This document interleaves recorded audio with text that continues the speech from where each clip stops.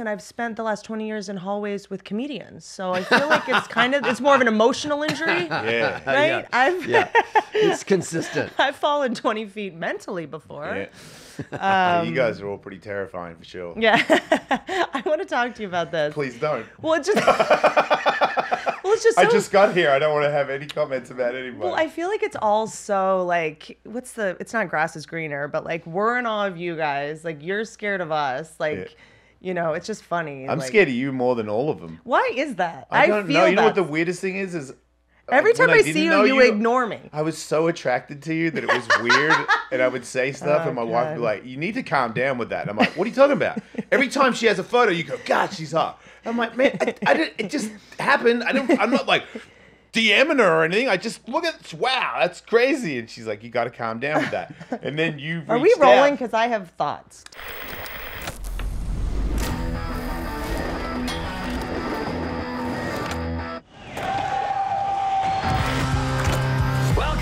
Here we go.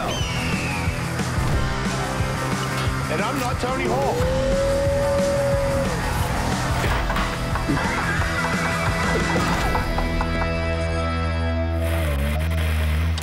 Hi, Whitney Cummings here. Shalom. Just found out I'm half Jewish. Now I'm on Nah. all that shalom shit. Yeah, my mom Are you died. lying? No. Half. Half. So that means one of your parents was lying about his. So my dad's... He didn't know? My dad's mom and my mom's dad, both Jewish, and had changed their name. Oh. In Texas and Virginia. Oh. Okay. I mean, everyone kind of told me I was Jew. Everyone's like, you're for sure Jewish. But I didn't have any proof until they died. Yeah. What? I was so curious, I just killed them. Well, you know how like family secrets tend to come out? Have you had parents Sure. die? And you're like, Yeah. oh, that's not, Yeah. you find out My you mom have... I got a was- whopper when my My dad mom was a died. different age. That's what we found out. Your mom had lied about her age? No, well, her mom told her she was born in a certain year, and she wasn't, and came to find out that it might have been because her mom, something subversive happened. Can I ask you a question, though? Yeah. Did she think she was younger than she was or older than she was? She was told that she was younger, 2 years. Fascinating, because I was involved in a movie idea a while back that was about a woman who got her age wrong for whatever reason, maybe something like this, and she found out when she turned 40 that she was actually turning 36 or something. And like, what do you do with that information if you find out you're actually 4 years younger than you are? And she like got out of the relationship she was in. You find out you might have fertility. You never like Yeah, that's it was, fascinating. It was more that my mom found out the guy that raised her was not her father. That's where it all came from. That'll do it. That's the Yeah. worst part. I would have for been sure. relieved. I would have been like, thank God that's not my dad. I would just look in the mirror and be like, is it a good thing that I'm older? Or, like, is my face match the new age? Right. Like, what do you do with that information? Yeah. Oh, I don't. There's not much to cling on to when you're getting old. You know, like you got. Well, but I was just also- talking about it before you got here extremely late. Good one. Are we roasting her? Yeah. By the way, I was Whatever. 10 minutes late. I'm 10 minutes late. I am ashamed. She can't get me in here. You. But your texts read like the Californians. I shouldn't have taken La Cienega to Topanga. Like, I don't. I just sent you What is 58 that? numbers. It's just hieroglyphic. Sorry, I'm late. Just 4, 5, 101, 72. Yeah, I'm sorry. That's embarrassing. But I've been looking forward to this. I do feel like Tony and I have developed a friendship. I'm obsessed with I your would wife. like to think so. Thank you. Your wife and I have a lot in common. We both have the same Yeah, migraine bonding. migraine bonding, Yep. trauma bonding. Right. And I keep telling her the only thing you haven't tried for your migraines is not talking to your husband as much as you do. I don't, maybe it's Tony. Oh, trust me. I don't- She tries that. She tries I'm that. like, we need to isolate the variables. I don't let it happen, but she tries. But Jason, I feel like we should be better friends, but you're always very awkward, I think, when we see each other. Yeah. Well, he just told you why. So what? Well, He I'll just told tell you people. what. I'll be like, "Oh, this is my friend," Jay, and I'll go say hi to you, and you'll just like walk away. And I'm Yeah. like, I thought we were friends. Care to comment? There's a lot of I've been in a lot of challenging circumstances of late, and then also the first time I met you, I was doing stand up in thank you, but that's 1,300 people, and I was nowhere near ready for that. and it's still the most nerve-wracking thing that's ever happened to me in my life. Which is ridiculous. Which it helped me because then I did comedy in normal rooms after it, and I was like, so what? Have you ever done what? I just got thrown into the fucking pit, and now I'm doing stand-up in front of 50 people. I'm like, I don't care. It helped me a lot. You don't get to be a but it was very professional scary. skateboarder and then decide to become a stand-up, and then all of a sudden decide you're not brave. That's not when you get to decide I'm you're just not being courageous. honest. I didn't quit. I did it, but I was so nervous, and then I remember you were being so nice to me afterwards that it seemed like a dream to me. This is, by the way, I was performing in San Diego. I don't even know how it came up. You just asked me out of nowhere, like 5 days before, want to do stand-up with me? And I was like, yeah. And I'd just done one show with... I don't know if I knew that. I don't think I knew that. Listen to this then. I did the dime bar, and I figured out 10 minutes. And then Okay. when I figured out 10 minutes, freaking Sickler hit me up and said, hey, man, have you got 10 minutes? And I was like, yeah, I just got it. So then he's like, cool. Come to the Brea with me. So I do a show The Brea. in front of 600 people, and I shit myself and was like, this is crazy. Yeah. And then he posted it, and then you DM me and said, you want to do a show? And I'm like, I was in the dime bar with 7 people, and they were all comics, and nobody laughed ever. And now I'm in front of 1,300 people with Whitney Cummings. And then after it, you were trying to talk to me, and I was just like, I don't know what I did. I don't know what just happened. Did Tony Hawk, was he here? And you're like, hey, you're doing really good. And I'm like, I don't know. Please, lady, stop talking to me. The funny thing is, though, it wasn't like that was the trajectory, and then suddenly you were onto superstardom. Then you started to pay your dues after that. Yeah. Right? But I think that for me, I don't know if it's the same in sports, specifically skateboarding.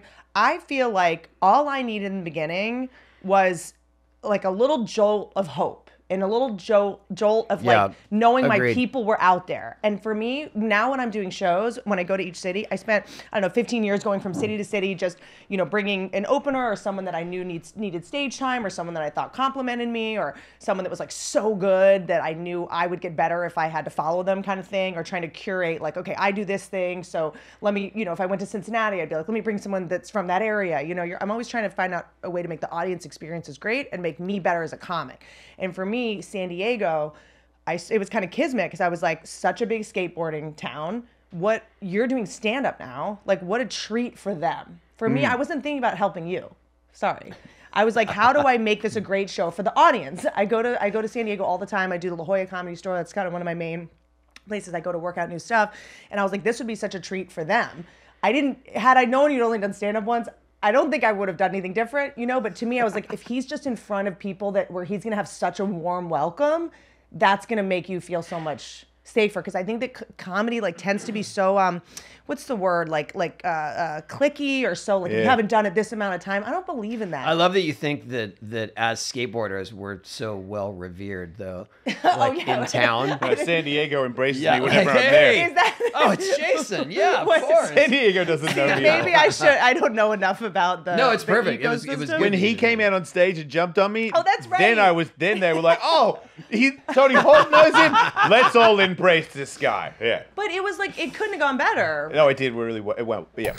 LMNT is a tasty electrolyte drink mix with everything you need and nothing you don't. That means lots of salt with no sugar. It contains a science-backed electrolyte ratio, 1,000 milligrams sodium, 200 milligrams potassium, 60 milligrams magnesium with none of the junk, no sugar, no coloring, no artificial ingredients, no gluten, no fillers, no BS, and it's got electrolytes. LMNT is formulated to help anyone with their electrolyte needs, and it's perfectly suited for anybody following a keto, low carb, or paleo diet. Electrolytes facilitate hundreds of functions in the body, including the conduction of nerve impulses, hormonal regulation, nutrient absorption, and fluid balance. Yes! We're going to get there, Jason. I need more electrolytes. LMNT can help prevent and eliminate headaches, muscle cramps, fatigue, sleeplessness, and other common symptoms of electrolyte deficiency. When you sweat, the primary electrolyte lost is sodium. Athletes can lose up to 7 grams per day. When sodium is not replaced, it's common to experience muscle cramps and Fatigue, yeah. Since you've been using it, do you feel better? I don't not use it because I know that I can't drink enough water in the day. I don't have enough time to stop using my mouth to pour that much water in it. I put these in my water and it helps. Right now, LMNT is offering our listeners a free sample pack with any purchase.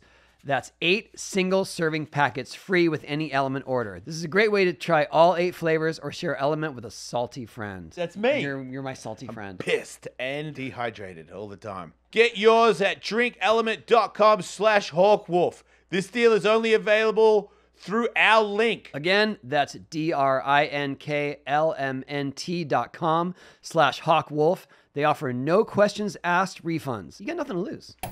And I think for me, like when I was starting, like what's demoralizing is when you're doing 2-3 people and you're bombing for other comics. In the beginning, when you're doing stand-up, you're doing it for other comics. They don't want you to win. They're looking at their set. Yeah. They're like, I'm doing something like that, and you can't get an honest read. And Which also helped a little bit though.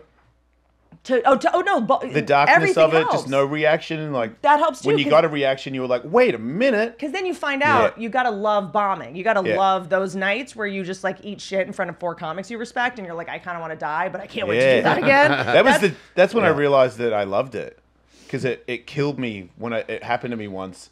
And it was like late at night on a Sunday, and I just bombed in front of like 15 people at Ha-Ha's. And I got in my car and I drove. There was no way there was 15 people at Ha-Ha's. That's the first lie in this story. Including the wait staff and stuff. Okay, yeah. But I remember driving home really upset, and I couldn't go to sleep that night. And I woke up in the morning like, oh, you're such a piece of shit. Yeah. And I was like, I'm like, wait, you're doing what you do when you can't make a skateboard trick. Like, you're freaking out. And I'm like, I got to get back. Because then also the thing that burned is someone else because it eats you if you didn't nail it. Yeah. And you can't get right until you I got to get it back. And then that's a comic mentality. And to me, when I see someone like, I don't know, I think in comedy, there's a little bit of a snobbery of like, if you haven't been doing it for 30 years, like where I love people that come from different fields that are similar in a lot of ways. Like skateboarding seems in a lot of ways similar. Mentally, you have to be such a perfectionist. You have to be so tenacious. You have to like get along with other people that your only common denominator is you both love this thing and might tear your Achilles at any moment. But when people come from different backgrounds, they definitely have a different style. Yeah. And a lot of times, many times it's unique. Where you're like, that's never saw that. So that's what probably I get the parallel for comedy. Yeah, and it's like it requires a tremendous amount of work and a tremendous amount of focus. It's very high risk. You know, Let's talk about tremendous amounts of work. Whitney Cummings. Can I say one more thing? Like I just I know I'm not going to get a question in, am I? People get annoyed at me, but like Michael Rappaport was like, I kind of want to do stand up. I was like, come on the road with me, like do it. Like I just think that comedy needs to be infused with like sort of different points of view. It's kind of the same people leaning against a brick wall talking about their depression.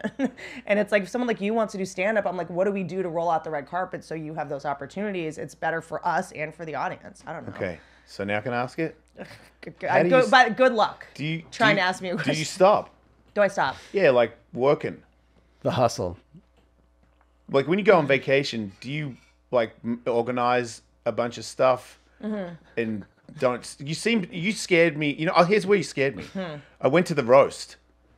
Right. Your one. Yeah. And watched you organize you were everybody. The showrunner. Oh, that's right. And on your own roast, where it was like, no, hey, you are not leaving. Do not leave. Get back in there. I'm sorry, go. Now do the joke.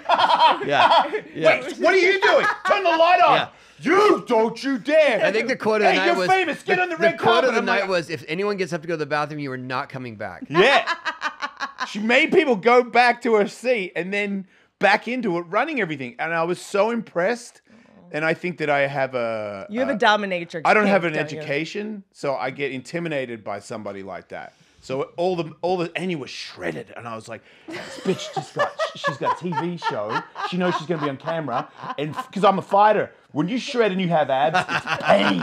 It's real pain. You don't have no fun. You eat no fun. Everyone's like, cheese, and you're like, nah, I'm gonna be shredded. Because he always judges the fire. So that guy got bulked up for this, or that guy. And then he's because I know what it's like. You go insane to get to. Depends on who you are. Some people have abs. I don't. If I have abs, I have gone insane. For like months, I've gone insane. The things I'm thinking are not good. You're projecting a little, yeah. But anyway. But I think that people keep saying I have these crazy abs. I think it's from doing stand-up. 2 shows a night. Like, it's the way that I perform. I'm like holding, I think it's actually from stand-up because I don't You're saying do you that always much. have abs. I used to work out really hardcore. I broke my shoulder snowboarding in Montana, and then Shit. it was fucking. Was it on a rail It was no, it was. She's going down the park. Why not? So, hey, Lizzie, sit down. Okay, I have a wild story. But so then I went into physical therapy, and then I started like doing hardcore like training, and I think I kept it, but I think a lot of it is from like holding my breath on stage doing stand up. Are you a good athlete? I used to be, yes. I am, yeah. I'm not gonna. I hate. You know what? That's I'm done what it with is. the You have the self-deprecating. natural thing. I turned 40, and I don't need to do the like. No, I suck at everything. I'm kind of like, yeah, I'm great at that. I know what I'm good at, and I don't know. I know what I'm not good at. But But okay, so That's unusual for a comedian. to have Athletic ability. interesting, because I guess for me, I think a lot of people that say they have a well, one of my good athletic friends ability, is Rogan, so I only think of comedians as like human weapons now. But that's one guy. Yeah, I know. All his friends are fat and like high all the time. Nobody's. Bert Kreischer is weirdly Yeah, there you go. Bert athletic. Kreischer. He's He is- weirdly athletic. Yeah, for a really big. He's big gonna guy. die in 20 minutes, but he was a swimmer. I think. He's surprisingly good at stuff. He challenged me to a wakeboard contest, and I know that he lives in a false reality, and so do I. He told me he wants to become a legitimate skimboarder. Yeah, no. Oh, that's like when you're at the. But you gotta be running down the sand, drop the board, like it's it's very high say- energy, and you can eat shit. I feel like No, the that- only thing required for that, like the first entry point, is you need a flat stomach. It does help, but if you want to be a legitimate skimboarder, you should shut up. Because that is stupid. That is a stupid thing to want. I like skimboarding. I'm down. Yeah, great. From skim. time to time, I've done it too, but that's not your quest in life. You're better than that. Everybody is. No offense to skimboarders. Hater. Okay, so that people don't think I'm just like a complete psycho with a personality Yeah, I disorder. can't wait, 'cause we were doing the roasts for. First of all, did you enjoy the taping? Was a little chaotic. The I both thought tapings. it was a great show. Okay. It was Oh, an yeah, it was amazing fun. show. Yeah. So basically what happened was a couple years ago, remember when comedy's gotten a little tricky, because remember when you guys out there became a bunch of snitches and dorks and don't want comedians to do comedy anymore? Remember that? I love this. Remember when you were like, white guys should never speak? Remember? And then all of a sudden comedy started imploding. Everyone's like, we hate white men. I'm like, okay, cool. Good luck with never. Fine. What are you going to do? How are you going to get anywhere? Who's going to fly the planes, you fucking idiot? Wow. So, sorry. This whole overcorrection of like all white. Thanks for that, Kelly Osbourne. I know. I love that 2023. I'm like defending white men, because I've got so many people in my life, and I guess like white men are trash. You're like, okay, cool. So the antibiotics that saved your father's life, whoever invented that was trash. I guess antibiotics are mold. Everybody's That was trash, and everybody's beautiful. Sure, but so then comedy started taking a pretty big hit, Sorry for the pun. Literally, Chris Rock got punched in the face at the Oscars. No one stood up. No Yeah. one stood up But that room makes sense to me that they wouldn't stand up. because they're all on They're posers. fentanyl. You love that one. I just think that it's a world of blowing smoke up people's asses, and when you blow smoke up people's asses to stand up for somebody and be physical or So get the aggressive. best actors in the world couldn't act like they had empathy. No I one think- even. No I one don't think they Are you saying care. get up and to leave or get up to to help stop to it. do Yeah. anything. Yeah. So it's like yes, Hollywood is a bunch of I think like traumatized. Well, Like what about getting up and giving a standing ovation to the we guy that left. just cracked him? We He left. left. good. If everybody was Tony It's Hawk that disgusting. night, it would be But I a mean, different was report. it like Yeah. Was like Yeah. If I had like, seen "Us, you, get out of if here." I had seen you get up, I'd be like, I didn't Tony know you were Hawk's there. leaving. I didn't know you were there. well, we weren't like in the visible seats necessarily. And what was the vibe? What happened? Because I presented an award with Shaun White and with Kelly Slater. Right. And then we were there, and then it happened. We were like, what? What was your first reaction? Did you think it It was can't fake? be real. It can't be real. And then at some point you hear the voices, and you're like, oh, that is real. Oh, this sucks. And did you just feel it in your gut, like just? yeah, and this- everyone was just kind of like, everyone was just blown away. So we're just like, And then he wins whatever. I felt bad for Questlove because it was like that was his moment. It was just overshadowed completely. And to me, it was kind of just like the apotheosis of like comedians, like, we were living online during the pandemic. And then we were, comedians, I think that like, I'm the first person to say like, when comedians are complaining, like you can't, you get in trouble for writing jokes on Twitter and stuff. Comedy's not supposed to be consumed that way. That's not how it's designed, right? Like, comedy is half the writing, then half the delivery. And we're now writing out our jokes on Twitter, and then we're leaving the delivery up to the audience member who's reading it. That's not how it's supposed to go, Especially right? on social media, it's almost a guarantee they're going to get it wrong. It's like, as someone said, we need a font called Sarcastica. But it's also like, that's also not how comedy's supposed to be consumed. It's supposed to be consumed at night in a grimy place after a couple of drinks, like shoulder to shoulder in the dark. Like there's supposed to be a sense of danger. People have suck it out. Right now, there's a little bit of like, we're pushing comedy on people while they're at work at 2 p.m. with your super clever abortion joke. I bet it's great, but you don't know where that joke's going to come between on their Twitter feed, right? Like you can't control that, right? Comedy, you're supposed to be able to control all the circumstances. So I write a great abortion joke, whatever it is, hilarious. Everyone's going to love it. It's so clever. It's so smart. I tweet it out. It might come between 5 toddlers shot in the face at elementary school and Trump's running again. Between those two, it might not be as funny as what I imagined it was going to be, right? Yeah. Or, someone retweets it and someone that doesn't follow me, that didn't sign up for comedy during the day at work, is going to see it and go, ugh, I hate this. But you think that hurts real comedy? I think that it really more means like comedians are so desperate to be able to get out their sort of like unsafe comedy, or their, that there's no place to go, and we're resorting to the, like Netflix, like employees are doing walkouts, like, which was, by the way, how dumb are you? How dumb are you as an employee that you see a Dave Chappelle's, you stage a walkout when you're working from home? Yeah. This was during the like, what did you like leave your apartment on Gardner? Like, how did that? They were working from home, and they're like, we're walking out. You walked away from your computer. Yeah, you close your laptop. Like, how did that look? I'm leaving that there. So then there was like that, and then even on YouTube now, like you get demonetized if you say certain curse words, if you say... yeah, we know that.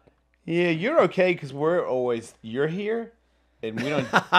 but my show, YouTube hates me. But does it get out of that? You get demonetized? I have a new show now that is similar to if I was on terrestrial, so that I can survive. And so what happens when you curse on YouTube? Does it get taken out of the algorithm and you get demonetized? Yeah. That's wild. Yeah, because my show used to be only that. Like I'm a sailor. I'm from Australia. It's like if you're not F-bombing, you're not talking. See? So now I have a don't say F-bomb on the wall for everybody in there. Which is, by the way, it's like... We try to survive. But he has great abortion jokes. I don't tweet them. And invoices, I'm sure. That was a great abortion joke. Thank you.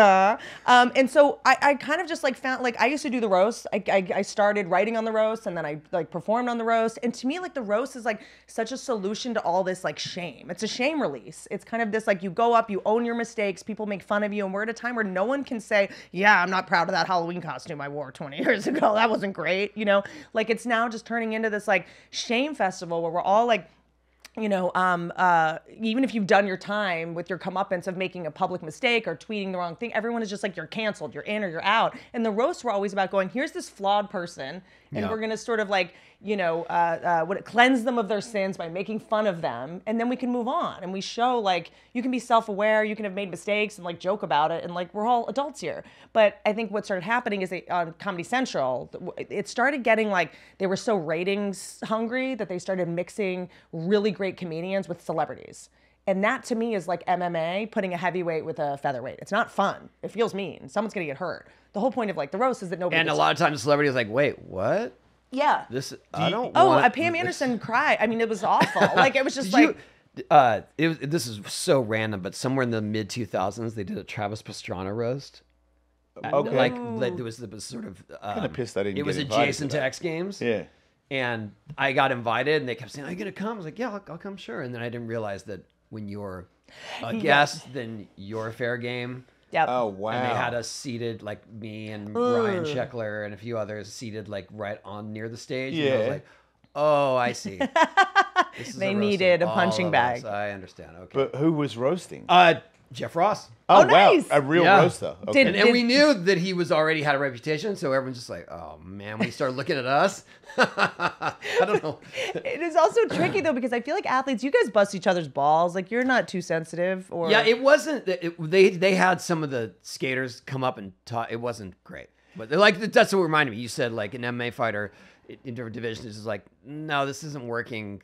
Even if you're trying to give the skaters jokes, just I'm not gonna pop into the X Games for a day. Yes, exactly. Like I'm not like I just think that like there's I think everyone now thinks they can do everything, which and maybe they can. Godspeed if you can, you know. But to me, it's like this is a I don't want to say art or craft, whatever. It's kind of more. I sort of see it more as a mental sport. You know, it's like verbal MMA. We're like sparring with each other. Yeah. You know, and it always needs to and feel requires experience. Totally. It's a very difficult skill because you have to be as clever as you are mean. You have to know how to edit yourself. You have to know how to deliver it, you know. And so, like, for example, there was this joke that if you had just tweeted it, it would have been totally killed us. That Tony Hinchcliffe said to Jim Norton, to incredibly experienced roasters that take it very seriously. These are people that like it's serious as a heart attack to us. Like which is, you know, when I was watching the Chris Rock's call, you know, because now there's all these jokes that are off limits. We're not allowed to say things. We can't say tranny. We can't make fun of Jada Pinkett Smith's gay Scientology bald head.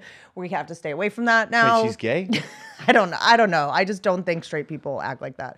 I remember thinking Wait, what? I just remember thinking about Will Smith. I'm like, there's other ways to touch a man. You don't have to She's go riffing. through this whole. Right. I'm confused. I'm trying to figure it You've out. never thought they were gay? That couple, the Will and Jada? I mean, I'm gay, and I got a pretty good gaydar. I think I'm a trans don't man, by the see way. it. That's my What's new. that? That's my new epiphany. As I think I must be a trans man. That might be because I'm really into that. So maybe that's what's going on here. But a trans man that hasn't, you know, done all this stuff. Yeah, yeah. I don't know what you would do. No, it's the soul. You have the soul of a man. Like, how does a trans man start? They do testosterone and then they get top surgery. Oh no, I got top surgery the other way. I've Yeah, I got saw it all that, yeah. backwards. No, Each to their own. No, but it's just the idea of like I even just said that and you guys got uncomfortable. It's like I didn't get I just don't uncomfortable. think anything should be off limits to joke about. And if you physically harm someone because you can't take a joke when you were sitting in a seat that historically is the seat you sit in and you're gonna get joked about. That's just kind of the deal. So to me, I'm kind of like, wait a second. Comedy is about like taking tension out of the room. It's about like naming things that everyone's like walking on eggshells around and just saying it. So everyone can kind of just, I don't know if anyone grew up in an alcoholic home, but a lot of comics did. And when you grow up in that kind of home, it's a lot of like things you're not allowed to acknowledge. It's a lot of tension. It's a lot of like passive aggressive stuff. And comedians are just like, does anyone else think it's weird that, Yeah. you know what I mean? Not that we're right, we're idiots, that the same, you know, company that makes the, you know, this pill is also making this thing. Like, we're just the idiots that put shit together. Backed by a leading clinical trial where 9 out of 10 men experienced healthier and visibly improved skin, Caldera Lab has the tools to keep your skin fresh and confident as the weather heats up this summer. Ow! Oh! Use the code WOLF at calderalab.com for 20% off their best products. Caldera Lab creates high-performance men's skincare products by combining pharmaceutical-grade science along with nature's purest and most potent ingredients. The regimen and bundle is twice-a-day routine to transform your skin. Inside the bundle, you'll find the clean slate. I use that in the shower. The base layer and the good. The Clean Slate is where you start your day. It's a balancing cleanser that uses gentle plant-based cleansing, leaving all skin types refreshed. The base layer is a nutrient-dense, fortifying moisturizer that hydrates your skin and absorbs fast, leaving you with a matte finish so you can start your day confidently. The Good is before bed, clinically proven, multifunctional serum that helps your skin look tighter and smoother. It also helps reduce visibility of wrinkles and fine lines. In every drop of the serum, 3.4 million antioxidant units protecting your skin. The Icon is a rejuvenating eye serum to address the 3 most common skin concerns around the eye. Fine lines, yep, dark circles, yep, and puffiness. Committed to transparency, sustainability, and excellence, Caldera Lab is on a mission to better men's skincare around the world. Priding itself on clean ingredients and doing right by their customers and the planet we live in, Caldera Lab is a certified B Corporation as well as member of the 1% for the planet. Through uncompromising craftsmanship, exceptional ingredients, and rigorous transparency, Caldera Lab is here to upgrade your skin and confidence. Yeah, confidence. So everybody finds you hot, and then you just float through life getting free hugs and stuff. Get 20% off with our code WOLF at calderalab.com. That's 20% off at calderalab.com by using code WOLF. Oh! Woo. Take your skincare to the next level this summer with Caldera Lab. Breaking news, Jason. Yes, Tony. Manscaped now sells beard products with the new Beard Hedger Pro Kit. Now your drapes can match your carpet by going to manscaped.com and using code HawkWolf for 20% off and free shipping. My hair is all different colors, Tony. It's confusing. And now that I'm getting older, I've added gray to the mix. Because I'm like a redhead, blonde-headed guy with like some black hair. I don't know. I'm a beast, man. Let's talk about Manscaped Pro Beard Kit. First things first, the Beard Hedger. This cordless trimmer gives you 20 hair cutting links, all with one guard. So no more messy drawers full of extra add-ons. Plus, it's waterproof, so you can shave in the shower to avoid all that hair in the sink. The titanium-coated T-blade is tough on hair but smooth on your face, leading to single-stroke efficiency that brings satisfaction one stroke at a time. Yeah. The Pro Kit also has 4 dermatologist-tested formulations for your post-trim care. All your hair is different and needs different care. Apparently, all your hair is different colors, too. Yeah, and some spots I don't even have any anymore. Some spots I got spots I don't even know why I have hair there. Next, the kit has Manscaped Beard Oil to relieve dryness both on the beard and the skin beneath, while adding a little shimmer and shine, making you look extra fine. Last but not least, the Beard Balm to shape, style, tame, and moisturize. If that wasn't enough, the Pro Beard Kit also comes with 3 free gifts: a beard brush, comb, and scissors to ensure your beard is ready to impress. So get 20% off and free shipping with the code HawkWolf at manscaped.com. That's 20% off with free shipping at manscaped.com. Use the code HawkWolf. And then OnlyFans came to me, OnlyFans TV. They're doing like a TV arm. And I thought it was interesting that they came to me. And of course, I had the same reaction as everyone. It's like, oh, this is like a porn site. And this is like, you know, we're such dorks. Like, I'm on there. I'm not telling one joke at all. It's because to me, I've been in this business so long, and I'm kind of like Saudi put money into Disney, Amazon. People are like, you know, I just done a pilot at Amazon, and they, you know, we didn't make it for a couple reasons, but I'm like, why are we banging down doors to do comedy I mean, Amazon's a grocery store. Like, why do they get to do TV and say no to some of the best creators and not make specials? Were you saying that you were hesitant because of OnlyFans? Just the reputation is that it's...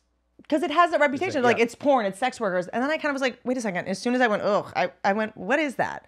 Like, because whenever we judge something or look down on it, it probably means something else is going on. Yeah, what's so bad about that job? What exactly? So I was like, what's that prejudice? Because also comedy started in strip clubs. We're the same.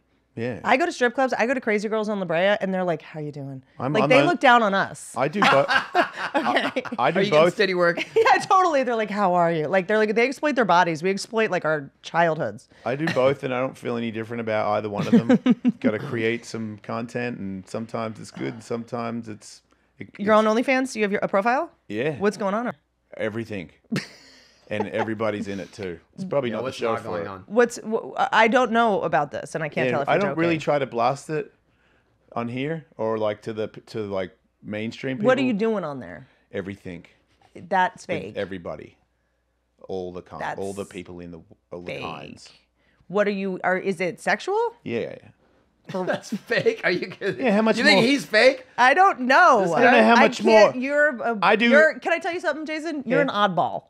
I know. You're a person. It's hard I to just want read to be you. me. I'm just trying to figure out who I am, and I like that. So Are you that's what making I'm money doing. on there? Yes. More than I do from comedy. That's incredible. So what's wrong with that, by the way? Nothing. I think that's fantastic. So I went on there and I was like, okay, what's all this judgment about? Blah, blah, blah. And I had just been so disgusted by the way that TV networks were working, the way that, I mean, you see it, the writers are on strike right now. You said at the roast that you thanked the OnlyFans person and said they let me do my material. And I remember when you said that, I was like, wait, you're saying that like all the bigger, where you work your whole life to be a comedian, 10, 20, 30 years, and then you get a special on a Netflix, and you're telling me that they will tell you no all the things that got you there, you're not allowed to say those. Or they won't put it in the algorithm if you paid for it yourself, so that, so it's like they kind of spent all their money on a lot of, not that Netflix isn't a great place to do comedy, but it's kind of feeling like it's falling through the cracks a little bit. But they'll stop you from some of your jokes. Like, don't say that. That didn't happen for me necessarily, but I see a lot of comedians who are going through that. It does happen.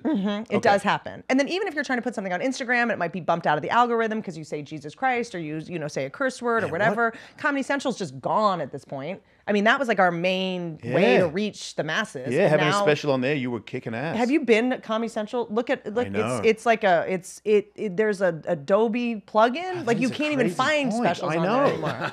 You're just like, is this a GeoCities? Right. Like it's just gone. That was the place too. The place. Yeah.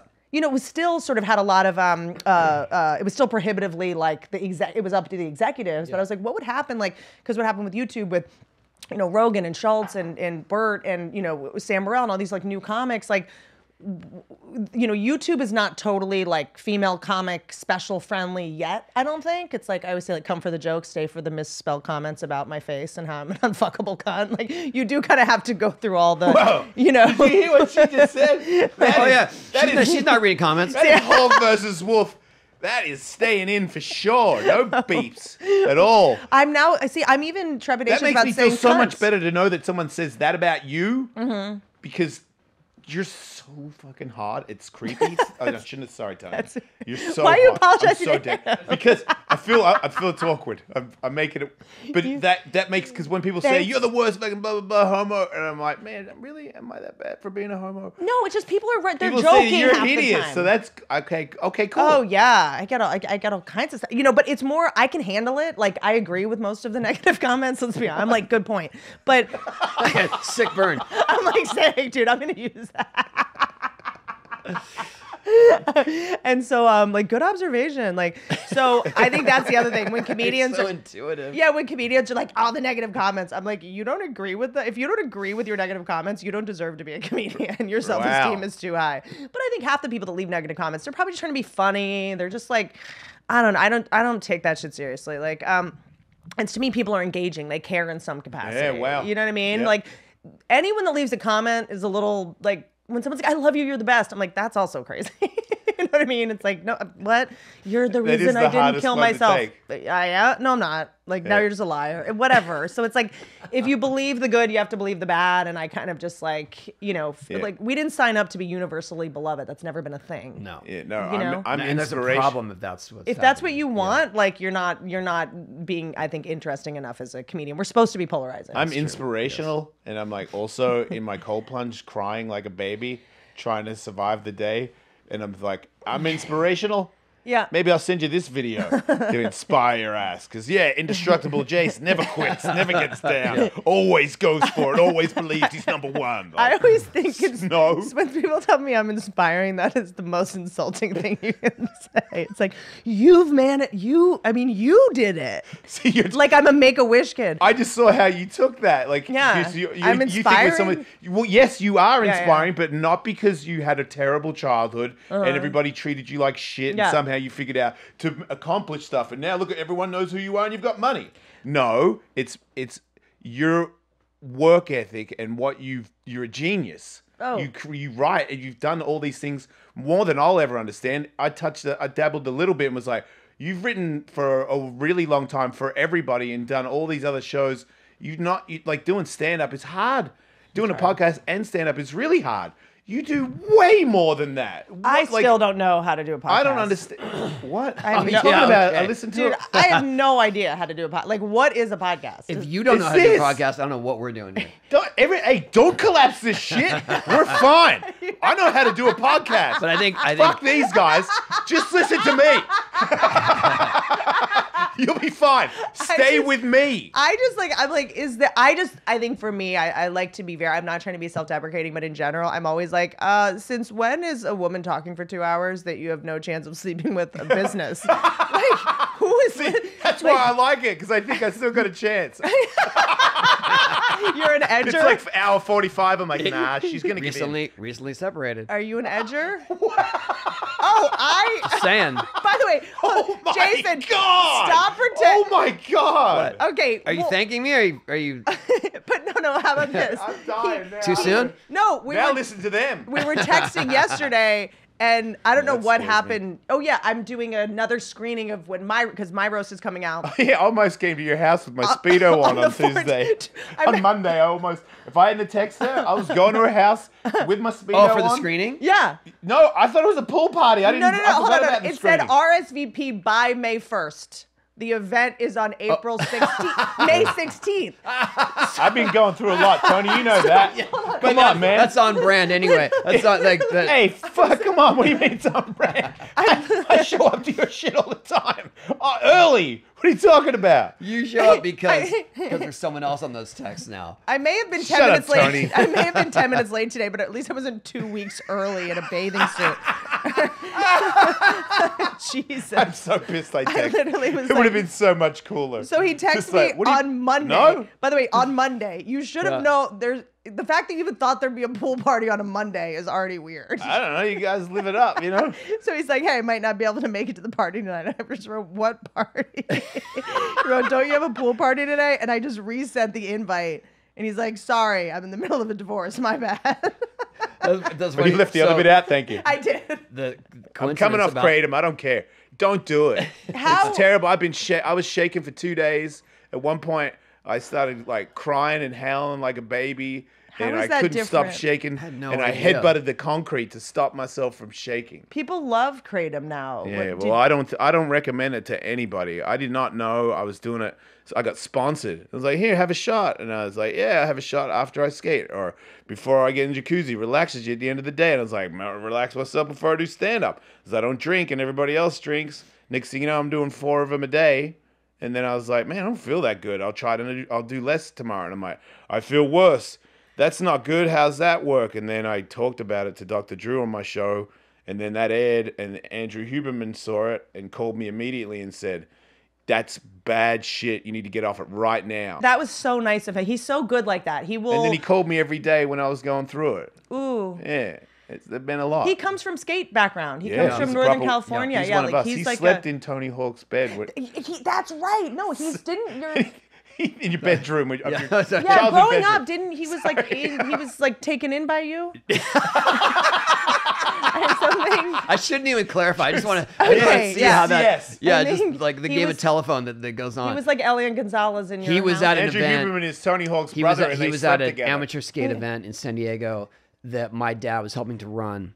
And at some point, the contest was over, and everyone was dispersing, and he had taken the bus from Northern California down to that event, and the person he was with bailed on him, and so he was like 14 or 15. Wow.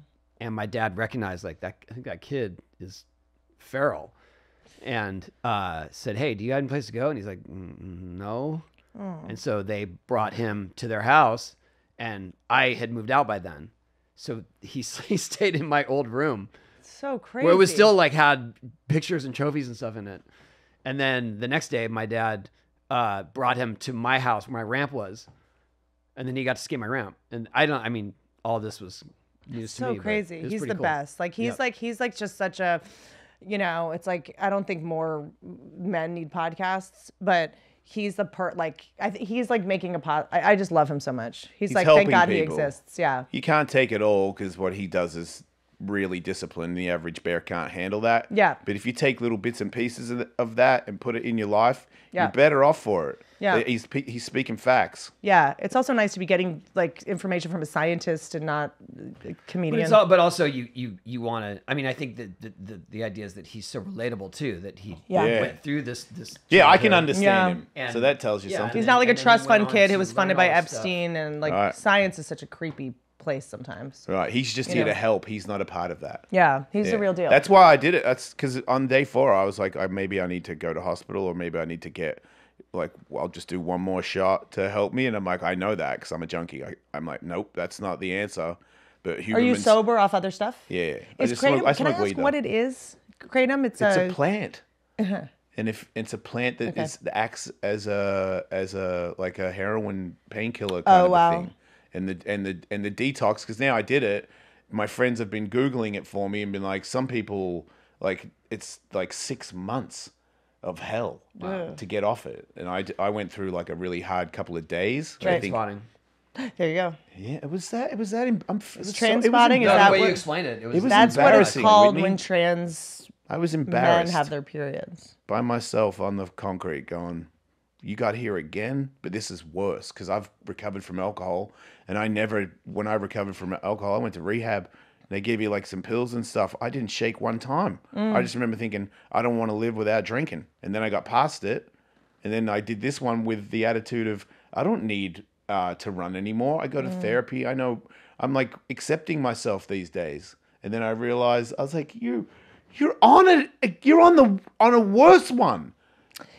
So I just white knuckled it. That's what he said. He said, white knuckle it. And then the whole time when that was happening, I was like, white knuckle it. He said, white knuckle it. I'm like, I'm white knuckling it. But holy crap, man. And how long had you been on it before you... 3 years. Kratom? Yep. It escalated. 3 years where I do one a day. Like a pill? No, it's a shot. Right. Because it's available. Like I was in New York Gas stations recently. everywhere. Yeah. And they're like, let's go get some Kratom tea, like over the counter at a like cafe. I don't want to ruin it for people that do it. Like if you want to do it, that's cool. I'm just telling you that you're not as clear. I know that people like get off heroin and they do it, and it's better than heroin for sure. Really? Yeah, because it's you can't die from it. You can't OD. I didn't realize it was such a high. Like, But it does, if you do enough, it makes you like it makes you out of it. Yeah. You're like, oh man, I'm relaxed, I'm comfortable. You're high. I feel like this is the new thing. I feel like a lot of people are like in LA, everyone is on drugs, which it's is so because funny. of the weed stores. They now sell like they got the mushroom. Everyone Dude, does everyone's mushrooms on all the drugs. time. No, I know, but her thing is like driving. Everyone's on fentanyl. Everyone's on no. Everyone is on drugs in the city, and it's funny because people accuse me of being on drugs because I talk so fast. But I'm like, no, Yeah. you're just on edibles. I'm not talking that fast. Like this is like. Oh no, You're talking no. pretty fast. Yeah, thank you. Yeah. Because I'm high, I'm but on he's nothing. not. I'm And the you're only talking person that really is not on Adderall, and this is the new thing. Everyone's microdosing mushrooms, and I'm like, how often a day are you microdosing? They're like 4 times a day. Like 4 microdoses is a dose. No, You're you're- on Yeah, at drugs. what point? No, What does it add up? This is not micro anymore. And also people are and also it's bad for comedy because it's like comedy, you're supposed to perform for people that have had they're a little couple tequilas, alcohol, something. You don't want to be performing for people that are like forgiving their ancestors and like are in. Interesting. That's too much. You have to conjure a little bit of anger, a little bit of Right. make some tension, and everyone is just so cozy. I think we have to at least outlaw like indica in the comedy clubs, Right. Because people are just napping during shows. I'm like, I've worked so. Am I bombing? Why are they coming if they're so relaxed and bored? Because just everyone's on drugs. I don't know the answer. I mean, it's like comedy was like you want a little alcohol, you want a little vodka, beer, but now everyone's on weed tinctures. Does that make for less hecklers? The heckles are just different. They're like, they're like, passive. forgive yourself. Yeah,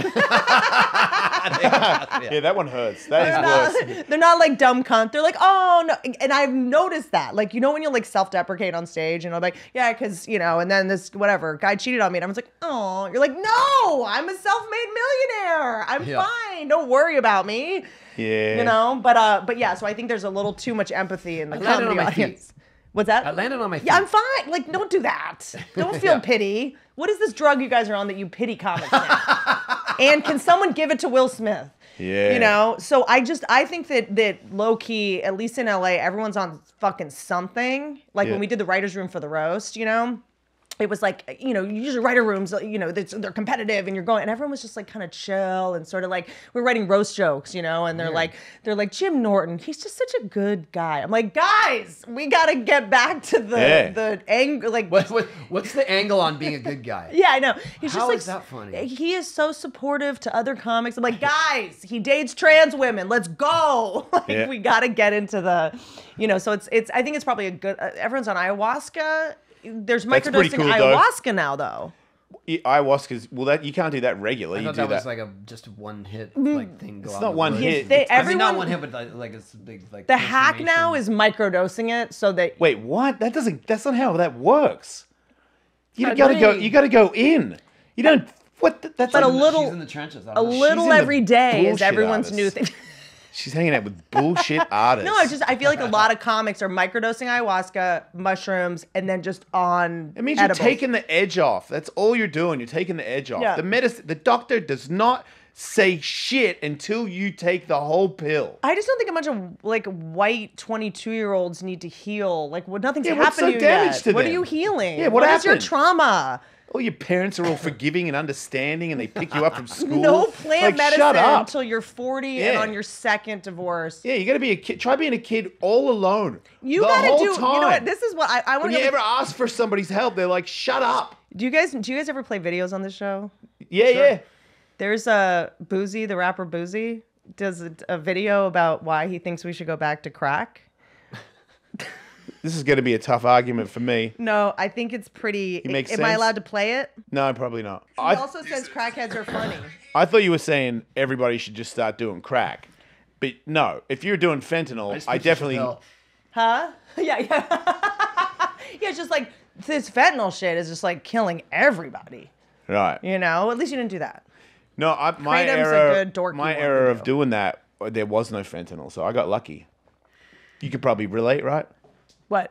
To Was what? Did you ever do drugs back in the old school days? I am so embarrassed because like it's with my personality, everyone assumes I'm on so many drugs all the time. I've never done cocaine.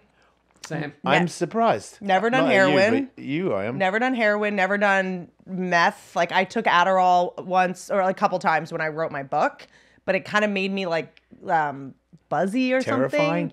Yeah.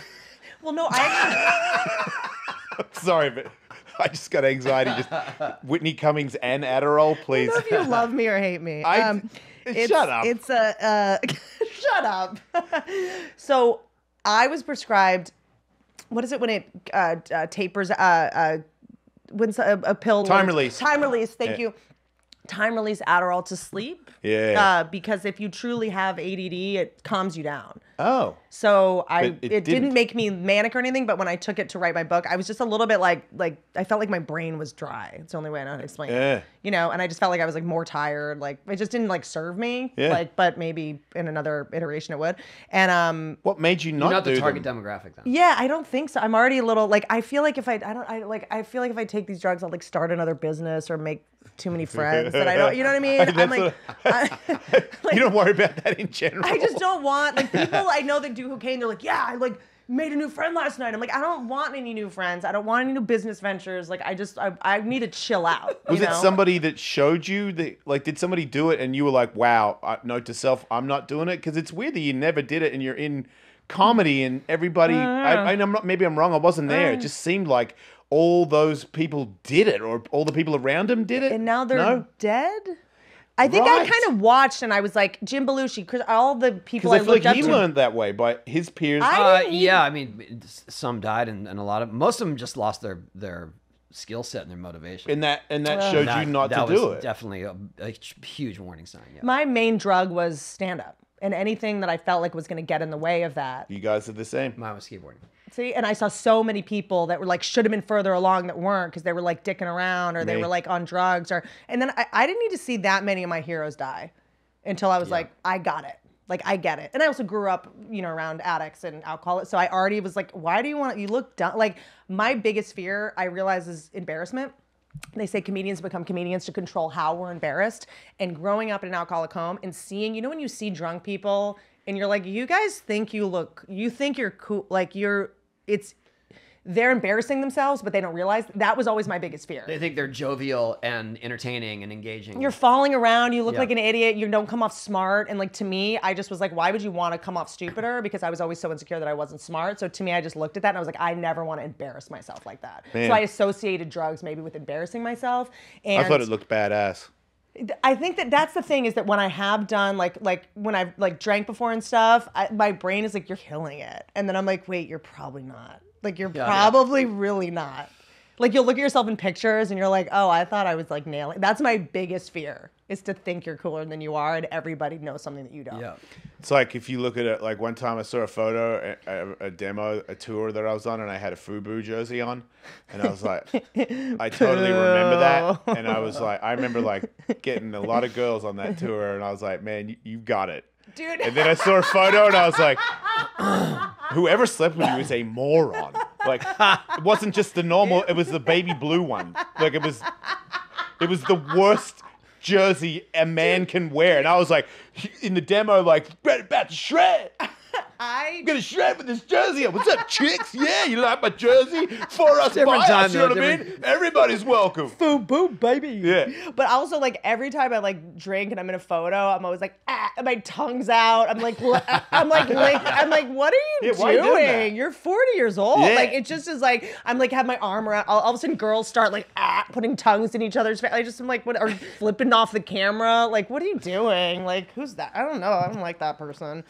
Like, I already have delusional confidence, like, as a performer. I don't need any in my private life. So delusional confidence, but also delusional, like, hatred for yourself. Do you have that as well? Like, I'm the worst comic ever, or only I'm the best comic that ever was? I think that when it comes to comedy, you can never be too hard on yourself. I might say the same for certain sports because you're in physical danger. Like, you can't be, you know, when people are like, Can't doubt yourself? You're such a perfectionist. It's like, why wouldn't you be? People are paying money to see you do this. I don't think that you can be too hard on yourself when it comes to your performance, but I think that the key to staying sane is to be able to be incredibly hard on yourself about your performance, and then to be able to turn it off in life and not be like that just all the time. And you can do that. I can now. It took a long time. I've been in ACA, Al-Anon 12-step program for about 10 years, which has really helped me with it, to be able to go like, okay, I can be hard on myself about what I do for a living, because again, I'm charging people money and I'm taking up stage time that other people deserve. What group is that? Al-Anon. So it's there's AA, which is if you're addicted to alcohol. Yeah. NA, addicted to narcotics. Al-Anon, an adult child, is usually when you grow up around or raised by alcoholics. And you develop you develop these adult child traits where it's like, you ended up being like a parentified child. You had to parent your parents. So you ended up being addicted to perfectionism, control, the 3 M's, mothering, micromanaging, and martyring. You sort of define yourself through your productivity, your achievements. You like had to be perfect all the time, because you grew up in a home where there was very little emotional space, or you had to be, no one could really caretake you. So you ended up having, learning to deprive yourself. And, it's kind of like, but it's para-alcoholism. A lot of times we end up being addicted to adrenaline, because there's so much chaos going on in the home. So it's like I would find myself subconsciously being in, very dramatic, stressful situations, rescuing people, dating addicts, trying to save them, fix them, stuff like that. I was going to say, do you find addicts more tolerable because of the... We're addicted to addicts usually. Because we were raised by them or were learned to caretake them. So the other one addicted to addicts too? Al-Anon ACA? No, if you're an addict, you're addicted to other addicts. I mean, that might be the case because the other addicts probably have drugs. It's probably more about the drugs they have than the actual addict itself. But we tend to, and I'll speak for myself, is that I found myself in my 20s gravitating towards people with, addictions and such, because it recreated my childhood circumstances of, chasing for their approval, competing with, a substance that I could never possibly live up to, or they would never possibly choose me. It kind of justified a fear of intimacy, because when you're with someone who's an active addiction, they're not really present with you. So it's a way to be with someone without having to take the risk of being rejected. And then you get to define yourself through like rescuing them, saving them. That's how you get your self-esteem, but like if an addict needs you, an addict in addiction needs you, like it's how big of a win is that, Do you get tired? What? How much slower do all you people need me to talk? It's not because of that. I'm just saying, I get tired. He's thinking about all these things. I want to do a lot of things too. But sometimes it's more. It wasn't. I haven't finished the fucking question. It wasn't your cadence of speech. God, I'm just trying to breeze through it. Thank you. I'm trying to tell her. Sorry, I thought you were on me as well. Mediating here. Thank you. Because I was gonna say, if you do shoot the messenger, I disagree with you, Huberman. That's too soon. All right, that shit hurt. Because I'm thinking the same thing right now. Okay, so yes. But where do you get the energy? Like, do you ever? I wanted to ask, do you ever get tired? Because if you do, how do you make yourself energized again? Because I want to learn whatever it is you're doing because I want to do it. That's what the question was. I wasn't trying to be insulting. No, I fucking like you. I'm joking. Maybe too much. Fuck off. No, I think I'm a little bit insecure because it's, and I'm not trying to go like being a woman in comedy, like, but it's more, I think for me, there's a little bit less of a patience for a woman talking. So I try to really blow through it very quickly. Who's the asshole that made you think that? Every man I've ever met. Yeah, society through the years. Yeah, I get that. Yeah, like this whole, and I'm on I try to be very aware when I go on someone's podcast, like they're here for you guys, and I think that for the most part, people tune in to a podcast for the hosts and then maybe whatever happens between the guests or what the guests can bring to out in the host. So I find myself coming in being like, just blow through this really fast, but I don't want to not answer your question, but the answer's so long-winded, I'm trying to just speed through it. Keep going. I haven't got the answer Is your yet. kink women talking? Like I've never met a man who's super into that. Who's interested in what you're saying? No. You might have hit your head more than me. This is ridiculous. a first. What are you talking about? Well, no, I think that it's just like, it's unless I'm saying something funny, I find I try to go through it really fast. Why? But if it's interesting, like, can you not tell that I'm intrigued to know where the energy comes from? No, I can't tell. I'm so distracted by the shark tooth that's banging against your neck. I do like it though. It's my hair. Yeah. It feels like when it hits me, I'm like, oh yeah. Yeah. It's time for me to leave. Soon to drive home in my convertible, feeling the wind through my hair.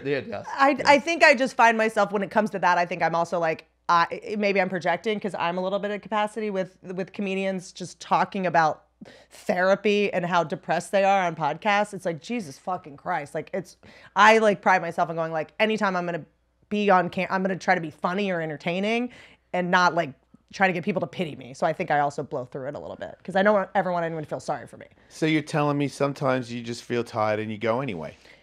I think the times you see me, I'm always at maybe we're always on camera or performing. Yeah, or you're about to perform. Yeah. Yeah. You mean when she was running her own roast? Yeah. Yeah.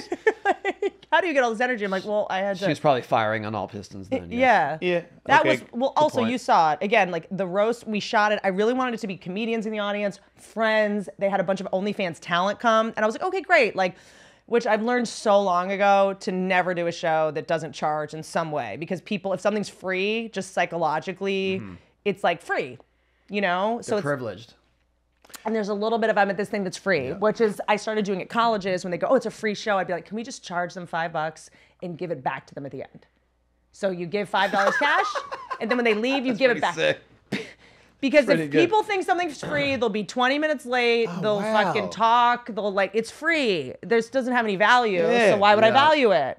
You know? So like a psychological thing. So I was like, it'll be fine. It's the roast. People will be respectful, like, whatever. And it was a lot of OnlyFans talent. And it's a lot of like models you saw, a lot of beautiful women that in their lives, the rules don't apply to them. People. It was all the people that were like, I don't wait in lines. Like, man. It's about them being seen, too. I don't pay for drinks. Yeah, and then everyone's in these like, because we did like a hoedown, like Western themes. So there's all these cowboy hats. I have 12 cameras, and these people are getting up to go do your blow before the taping. It's a taping. You know how this goes. Okay, I want to switch gears just for 1 second because this came up recently, and I realized that you wrote for Punk'd.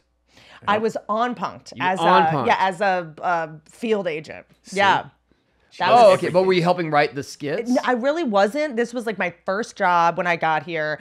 I had when I first got out of college. Because they knew you'd be able to do improv in that. It was so weird the way that happened because this was at the time that Punk'd was like, remember there were 2 seasons of it and then Ashton Kutcher canceled it. It was this like prank show. Right. It was like so popular. And then Ashton Kutcher went on like CNN or something. It was like, we're canceling the show. And so at the time you could do that. Like the CNN would get the message out and everyone believed it. Right. There used to be news networks that people trusted. And then I come to LA and I was going through a lot of auditions to be a VJ. This is very embarrassing. It's very embarrassing. But that was. And I was up for like G4, Attack of the Show, like kind of. I was doing like hosting kind of stuff. Like I was running around because when I was in school in Philadelphia, I worked for this company that I worked at like QVC and like a lot of random stuff. So I had like a modeling agent, got me these hosting auditions. Do you remember that show, Trading Spaces? Yeah. It was like all those home renovation shows. Oh, yeah. So they would hire me to come, and it was actually the production company was based in Philadelphia, and I would play different parts during the audition. So when they would audition like a contractor, I would play the homeowner, or if they were auditioning I would like, and then I got up to whatever the final test of hosting Trading Spaces, like, which was just happened. They were like, what about her, you know? And so I got like this other agent. I went into MTV. I mean, it kind of was my dream. I mean, I grew up on MTV, and like, you know, it's so funny because it's like, it must be weird. Like, I mean, you've been famous for so long, like you've been around celebrities for so long, but like, I remember watching Pauly Shore on the beach house, like sitting in front of the TV, staring at the beach house, which the fact that that was a show, it was just like people in Florida dancing for no reason. Yeah. You know what I mean? And like real world, I definitely made a real world audition tape. Like it is somewhere. And if anyone finds it, I will give you every dollar in my bank. I literally we'll play that at the stop before she gets here. The reason this came up is because when you were doing it, did you ever see someone start to realize what was happening? Interesting. So I have this like sociopathic ability to lie. And I grew up around pathological liars. I grew up around, you know, a parent who would cheat and go, this is what you're going to say when you go in. You know what I mean? Like I was taught to lie. You know, parents were never home. I had to go to neighbors' houses to get food. Like I had to really lie my way through to survive. And to me, it also wasn't, because I used checking out into fantasy as a kid as a way to survive. I was alone a lot. Like there was a lot of abuse, but there was a lot of neglect. And neglect is like kind of something I think people don't talk about a lot, because I would check out into like these fantasy worlds, and I would like pretend to be different people, like dorky, like, you know, it's not like acting. I'm not trying to pull some like Daniel Day-Lewis call me Lincoln during the whole production, but I would like go out in the world as like as different people and be like, that works. You say you pretend to be dorky? Well, no, I was dorky. Like it sounds like a dorky acting exercise, but I would sort of be like, I don't like my circumstances. What if I go to, you know, the friend's house and talk to a parent, and I'm introduce myself as someone else, and I'm from here, and I'm from San Diego, like just kind of to see what you could get away with, see what other, you know, because I always want to be someone else, and I would like write in diaries as other people. Like it sounds really dark thinking back, but it was something that was just very second nature, you know. And I grew up around pathological liars who would be like, yeah, and then because there's a boat in Greece we're gonna stay on. We didn't have money, but there was a lot of like fake, you know, shit, and you would have to go along with it. That's how I would show love to my, you know, family member or dad who would do that. You have to enter into their reality. So I was like, I'm really good at just entering into a reality, and kind of was raised more by animals than people, and you kind of just have to new truth it. Like you just have to be in whatever their reality is, and it's all energetic. So whenever I would kind of feel like, there was one with I think Julia Stiles where she kind of something didn't add up, and you just go to the thing that doesn't add up. Like I realized very early on, if they start you had to turn it. As soon as they start figuring it out, the best thing to do is curse, because they know, like, you can't curse on TV. So as soon as they start being like, is this a TV show? You have to go, oh, fuck, God fucking damn it.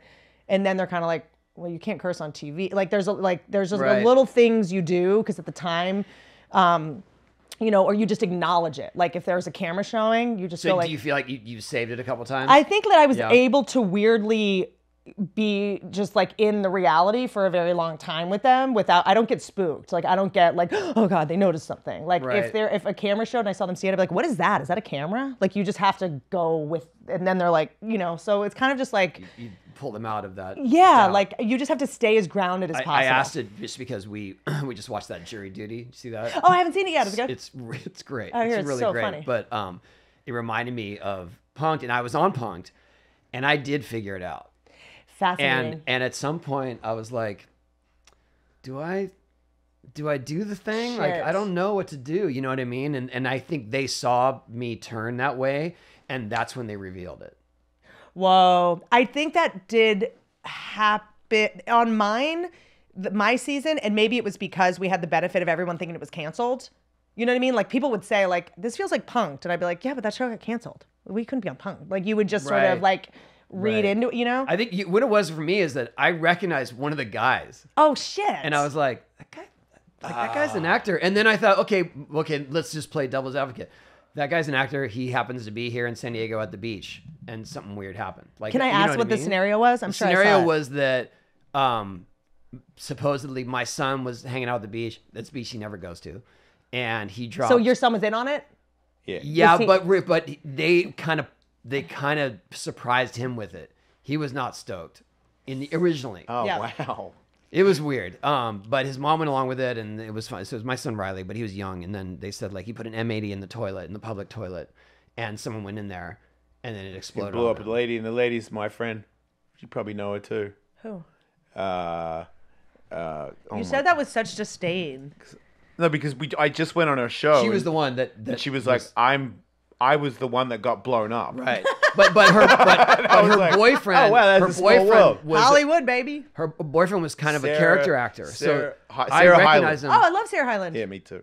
Love her. Oh yeah, Sarah Hyland. So he was kind of a character actor, and I was like, and so I said to him, they didn't air, but I was like, so what are you guys doing here from LA? Because I just knew he was, and he's like, wouldn't respond, and I could tell that in that moment I was like, oh, there's something weird going on. Something awkward. Yeah. Yeah, it's on mine. Like, and there was also just this van with very dark windows right here. Yep. You know what I mean? Yep. Okay, I get it. There was a couple, like, by the time, go. No, it's skateboarding. Like Rob Dyrdek caught it too. Like there's too many things that you're connected to that they don't think you're connected to. Yeah, interesting. Yeah, but I mean, like from the top down, like black my window son vans, being there. We've hung out with people that would do that, not even for a TV show. Like something's weird's happening and there's a van, and I'm like, right. Okay, who's jumping out? Like, because everyone's an asshole. Yeah, interesting. That's very interesting. Yeah, it was. It's. I mean, by the time I did, I don't know if this is what they were always doing, but it's like, you know, the same with stand up. Something that Chris Rock said sometimes that really helped me, and maybe this is similar in skateboarding. I don't know. But if things are going poorly, slow down.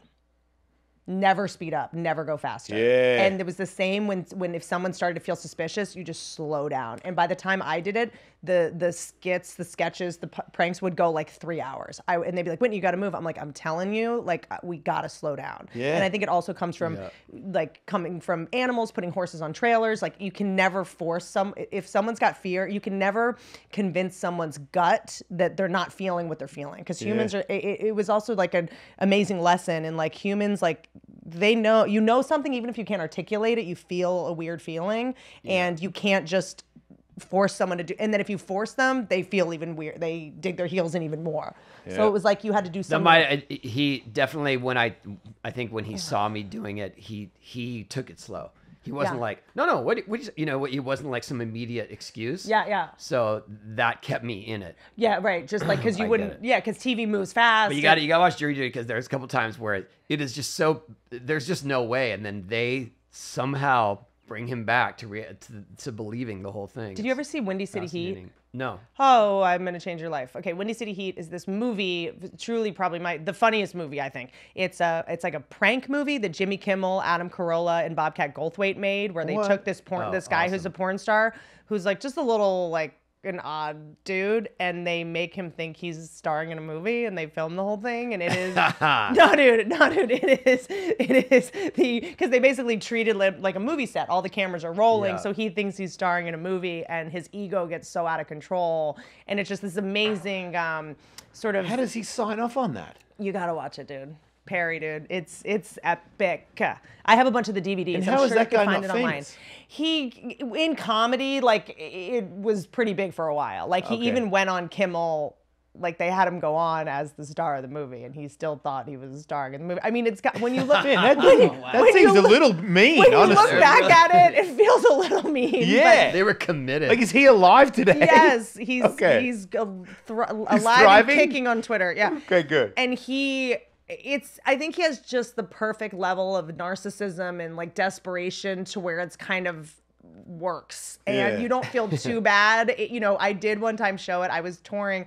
This was like 7 years ago. I was touring, maybe longer than that. Donald Glover, Childish Gambino, Chelsea Peretti, and Nick Kroll, and none of them had seen it. And I was like, oh, let's watch it. And I'm like watching, I'm dying, and they're like, this feels mean. And I was like, what the fuck? Like, so every time I show it to someone. You're not invited to my roast then. I know.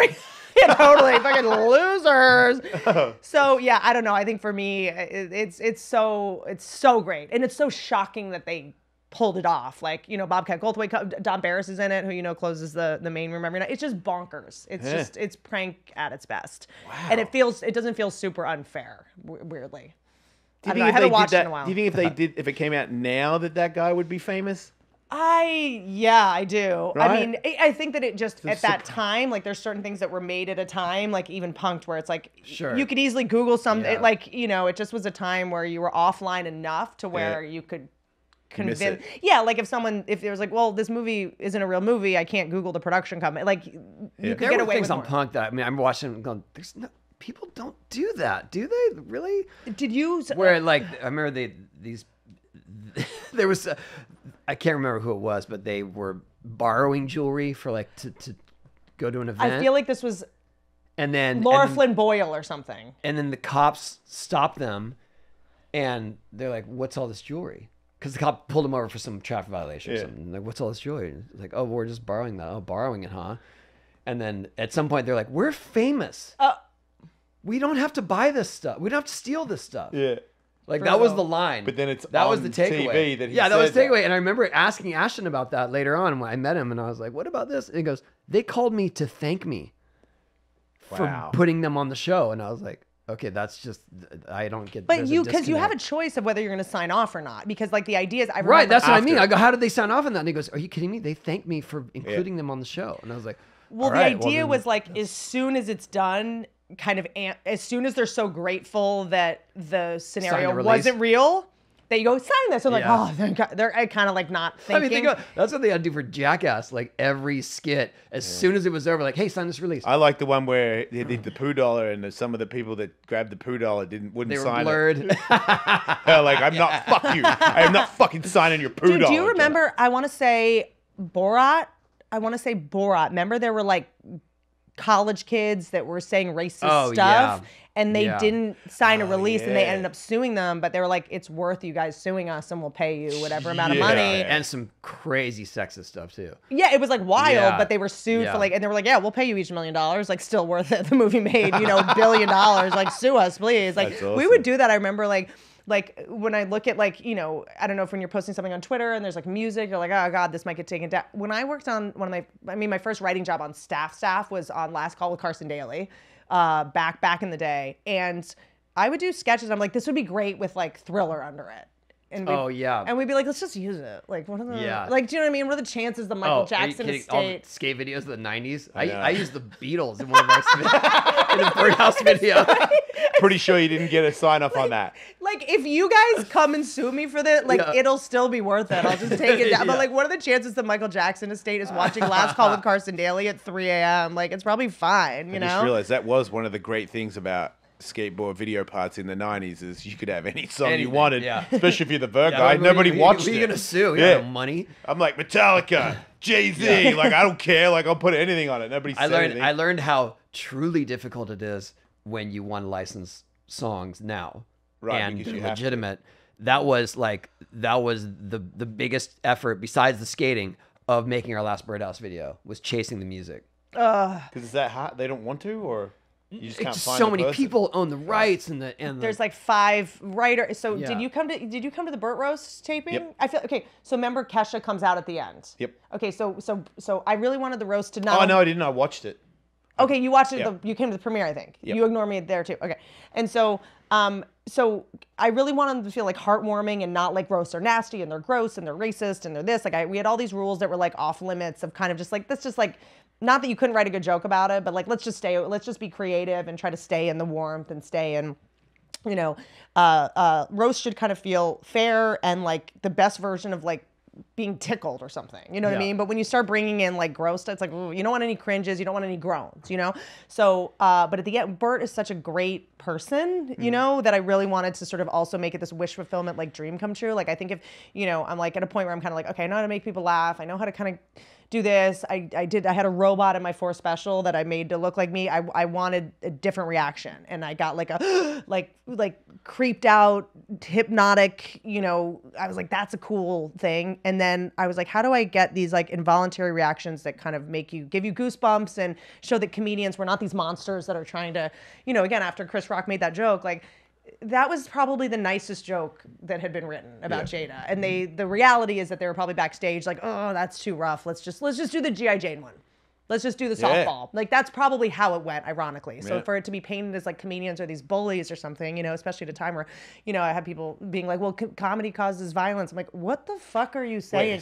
You loser. Like, comedians are being attacked on stage. Chappelle was attacked on stage. And guess what? Most of the people that get attacked on stage as comics, they're not rich and they're not famous and they don't have security, Happened to Kim Congdon. Yeah, because the stage is right here. Yes. Dude's right here. Or guess what? You go off stage, people know where you are. I mean, Rodney Dangerfield, like Joan Dangerfield has become a good friend of mine, and he used to get beat up after shows all the time. Like even when he was... I can't wait to get huge. You can come to my show and you can meet me in any fucking alleyway you want. Have you seen the Jim Jeffries video from when he got punched in the face? Yeah, that's so he got punched in the face on stage. Yeah. John Caparulo, there's a video of him at Hermosa Comedy Magic Club saying something about Trump. It wasn't even that. Whatever. Someone threw a glass, hit him right in the chest. Oh, no, then I saw a lady say something similar, and they threw a can of beer at her head. That was that girl Ariel. Yeah, she ducked. Yeah. Like it was amazing. Yeah. And then Kim Congdon, who was opening for Joey Diaz after the show, they were doing a meet and greet, and a guy came up behind her and just stuck his finger up. What? It was just like, what? She happens to dress like, a New Jersey housewife and was wearing some plastic pants or something. Whatever. But like whatever pants you want. Like crazy. And then so it's just sort of like, and again, comedians, like, you don't have to like us. We don't always have to be your cup of tea, but we don't deserve to be physically assaulted while we're just trying. Because also here's the other thing, when people say like comedy, like fuck that joke, don't say that, you shouldn't say that. It's like comedy is made for people that are going through a hard time, that have shitty jobs, that that have more problems than you. Helps them get through the day. So if you have such a great life that you don't need comedy, I think that's awesome. Yeah. But that doesn't mean take it away from the people that do need it. Or go to the places where it's happening. Yeah. Yes. So it's like when people are like, you should be able to make that joke. It's like, well, that joke's not for you. It's for the guy that works at the Amazon warehouse who has to shit in a bag, who like, it might not be the funniest joke in the world, but it's better than his fucking reality, I can't wait for that. Somebody thought about it a while ago. And I just gave him this. He was real close, and it was a shitty stage, so it wasn't very high. And there was 2 English guys, and they were fresh off the plane because they were strong accents. And one was completely obliterated, and one was like one more beer away from saying goodnight. And the little guy was yapping, and I said, I talk about gay stuff, and he was like, "Oh, really?" And I was like, "I'm sorry, what?" And he just didn't say anything, and I was like, "That's what I thought." And then I looked at his buddy, who's a big guy, and I was like, "Ooh, you look like you want to say something." And he was like, "Yeah, I'm no fucking fruitcake." And I was like, "Yeah, you showed me." Hey, everybody, this guy's no fruitcake. This cocksucker just got nailed to the wall. And then he looked at me like he didn't like it because the whole crowd was laughing at him, and I was like, go on. Well, most comedians historically don't look like you. I mean, it's very new. But I already had my toes stuck in the ground, and I was like, if your head goes up, it goes off. Have you ever seen a fight in a comedy club? No. Yeah? It's wild, dude. It's wild. Like in the crowd, or you mean to a comedian? Well, too. I mean, I remember one time, I don't know if you know Brett Ernst and Steve Byrne. This was at the Comedy Store. This must have been like 12 years ago. And like just those late spots. I mean, the Comedy Store was for a while, like after Rogan left with the whole Carlos Mencia debacle, it was like a very odd energy for a while. It was like German tourists and like, it was like a hostel. Like it was just like, I don't know how, Groupon energy, just sort of like weird. Are we allowed to say hooker anymore? I don't know. Like just like one guy, 3 hooker energy, Yeah. And just tourists and darkness, homeless people, like whatever, unhoused. I don't know what the fuck. I know a place that's doing that right now. I'm not saying it, but anyway. And the Comedy Store was like that. Yeah. Yes. In dark energy. In not so long ago time. Yeah, I mean, this was when I was like coming up there, and it was like the lineups were like Dov Davidoff, Steve Byrne. I mean, Sebastian would come on a little bit later because Sebastian was working at the Four Seasons, and he would come on his break, and he would be wearing his Four Seasons, waiter outfit, go on. Ahmed. There was a lot of like pugnacious energy, and one time, I think it was Brett Ernst said something like that, like, what the fuck, dude? What, you want to say that again? Because there was a time where people would just feel super comfortable just being like, saying crazy shit to comics, you know? Like, we're treated worse than strippers. I mean, we're treated so... That's not funny, man. Like, just shit like that where you're like, well, now what? And they're trying to impress their girl, and then you people are... It just gets dicey. And so then this guy, like, came at it with a chair at Bretter, and then Steve ran on stage. It was like a melee. A brawl where it's like, it's already, you hurt yourself walking through just because it's so dark anyway. Every time I walk on stage in the OR, I fucking hit my knee on a chair. It's already dangerous just when there's no fight. But when that happens, it's just like... It's such intense energy because it's like guys in front of their girlfriends. Everyone's a little drunk. Everyone has something to prove. And it's then, not like that now, right? Well, it's like if you're a dude in the audience, you know where it's the worst is fucking La Jolla Comedy Store because it's a lot of like Navy SEALs. It's a lot of people that actually can fight. It's a lot of military people, like, and a lot of rich women that are like, fuck that guy. And like women are sometimes the worst. Wow, that was a really good impression. Because they know they can't get hit. Do you know what I mean? They know you can't hit them. So they'll just be like, fuck this, you're not funny. And then now it's just like, and the guy's like, can someone put a dick in her mouth? And then now it's like just, you know, and it's like, you're going to let him talk to me like that? It's like the look Jada gave Will. And you're like, that sounds, fuck. Right. Yeah, I mean, I've seen a lot of crazy shit. And you know, like, one time Dane Cook was doing he did a special at the Laugh Factory. This must have been like 10 years ago. That was all one take. It was like, which Dane works so hard and he has so many big goals. Like, bless his heart. I don't know why you would want to do that. You know, it's just like the audience has to be so copacetic and so, you know, and so he was trying to do one take. He had kind of conquered comedy at that point. So I guess he was just trying to do like unnecessarily difficult shit. I'm sure you do that too. And just skating. You're like, now I have to do this impossible thing. And so I was, someone else was opening and then I was opening. And when I was on stage, you know, those like hecklers that like think they're being helpful and supportive. Yeah, sure. These two hot girls in the front. I'm doing whatever I'm doing. I'm like, so when a guy does this and they're like, that is so true. Oh my God, totally. And you're just like, can you not, this is the word, like, oh my, she's right. Oh my God. Like that shit. And you're just like, this is a nightmare. And so they're not doing anything wrong. They're just like, for a taping that's one take, blowing it. Couldn't be anything worse. Yeah. So I go upstairs and I'm like, there's these girls in the front, like they mean well. I think they're just like from Irvine or something. Yeah, and lovely way place. too pretty. And they're I call it like backup singers. It's like when they're just like, that's true, that's right, oh, totally, you know. And my ex-wife calls them shit pigs. Shit pigs? Yeah. Wait, you weren't at the Burt Roast. I had to kick some people out during my set. You missed that. Oh, what? Yeah. Wait, what? Stay on the story. Okay, thank you. Nice one, Tony. And so then at the time, Jamie Masada had this like Israeli dude out front who was like in the Israel, I guess everyone was in the Israeli army if you're Israeli, but he, you know, and these girls got kicked out and they were like pissed and they were like, I'm a Virgo. You're going to do this to me. You're turning me on so much right now. It's very dark. When I'm at my most annoying, you're most turned on. That can't be great. And so, one of the girls just went in for like was like, fuck you to the bouncer. They were obviously drunk. And he just like just went boom. There was no question. It was like, like that and just boom. Between the eyes, the girl's knees buckled. Remember those remember those toys that you put your thumb in it and they collapse? Like it was like her whole body, never seen anything like it. Hit in a pile in the ground. Knees and head, same time, hit the ground. And you know, it was just like, I don't think girls even realize that they're like, I can hit you as much as I want and you can't hit me back. So there's this invincibility thing. But that guy just didn't fucking... He didn't have that rule? It was wild. Wow. So you see a lot of... It's very like tense energy. We need you to stay safe. Thanks for having me. I'll see you at your pool party. I hope this was fun. Yeah, Yay. Here, I'm going to stop inviting you to shit. I wouldn't be surprised. I just want to say real quick before we end that when I was at the roast premiere, I had got officially separated and I didn't want to let you down, so I went anyway. And when I got there, I was like, I shouldn't have come here. Why? Because I couldn't talk. I was going to cry. Oh, I'm sorry. And Bobby Lee he saw me and was like, hey, what's wrong? I'm like, nothing. I'm good. I'm like, how's your relationship? Because you got divorced and you do a show with her, right? And he's like, yeah, is that happening? I'm like, yeah, I got to go.